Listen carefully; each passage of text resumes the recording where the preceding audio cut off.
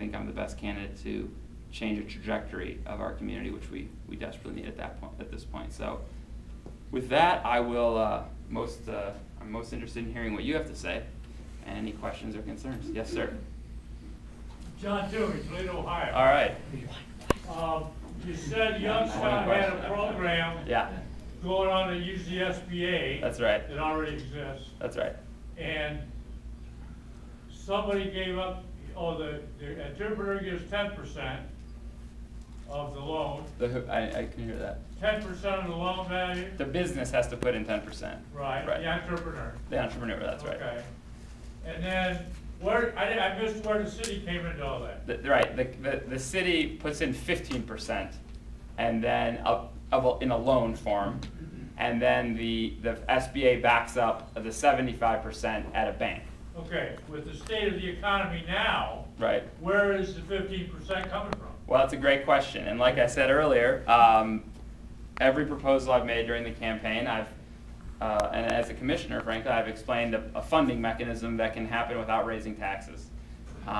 In this particular instance, about 2 months ago or 3 months ago, when the police layoffs were being talked about, and actually occurred, 75 police officers laid off, I did my research, and as a commissioner, I have, I think, a good vantage point on this. I saw that there's a lot of duplication amongst city and county government. There's a ton of overlap. For example, in things like the computer department, IT department. You have two separate IT departments, one on the city side, one on the county side. They're doing pretty much the same job, and they are not even communicating with each other. There's no, not even like they're working on one or two projects. There's actually no communication. So I identified on that model, I identified about $6 million of cuts that I would make as mayor by combining city and county services. And I think you'd get better, equal if not better service to the community at much less of cost. The idea is the same as economies of scale. It's like, how does Coca-Cola make money and a small soda company can't compete with it? It's because they're bigger. They get discounts when they buy things. They have operation networks that make it more efficient on a larger scale. That's how government, in a lot of times, needs to work to be more efficient. So, in any way, it's a long way of saying I've identified the $6 million, $5 to $6 million. About 60 of the 75 police officers have been hired back now through federal grants. So about $4 million of the $5 million that I previously identified as potential cost savings is now available for, I think, investment and creation of jobs, which is our #1 challenge in this community. And that's where I got the money to pay for the city's small percentage of the overall investment. Reduce the sales tax, 7.5% sales tax. Come on! Let's reduce the sales tax. Okay. Let's get rid of the trash fee. Okay. It's going to double again. Right. All of these things affect us right here in the pocketbook. Okay. Right. I just got a pay cut where I work. Okay. So that means no more dinners every Friday night, or no more movies, or no more pizza, or no more something. I can't just say, well, I'll just work in a deficit. I'll just write this $100 bad check, and they'll trust me for it. They don't trust for me. I can't work in a deficit. Right. Okay? So if you get this abundance of money from all these tax savings, I think historically politicians have just spent it somewhere else and not give it back to their employer, us here. Okay. I think you need to have something like that in mind and give it back, pay it forward, work forward. Okay. Pay it forward. Those are fair points, and I don't disagree in some senses conceptually with what you're saying. Here's the way I look at the math, though. Okay, and we might just have a difference of opinion, and it's an honest difference, I think. And I don't hold it against you, and I hope you don't hold it against me.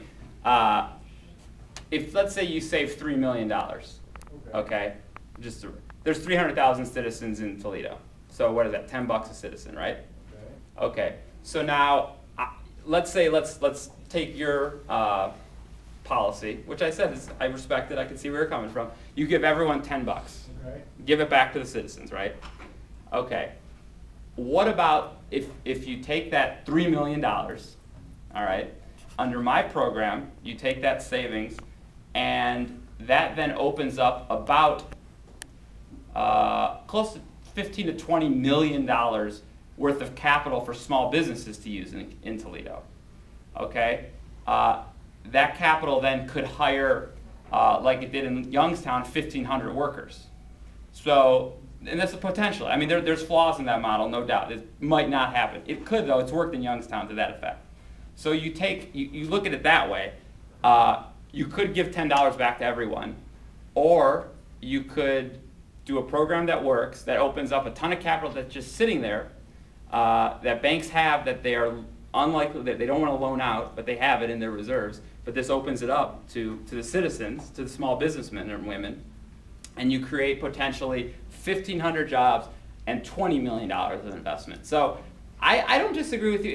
If there's really a waste of money, if you have 5 people doing a job that one person ought to do, you know what? I'm all for cutting it. And if you can't find anything better to do with the money, that's fine. But when you have close to a 20% unemployment rate, which is probably closer to 25 or 30 really, when the numbers are really measured accurately, when you're losing population at a record clip, when you have one of the highest bankruptcy rates and one of the highest foreclosure rates in the country, I'm of the belief, and you can have a reasonable disagreement on this, and I don't begrudge your position, I hope you don't begrudge mine.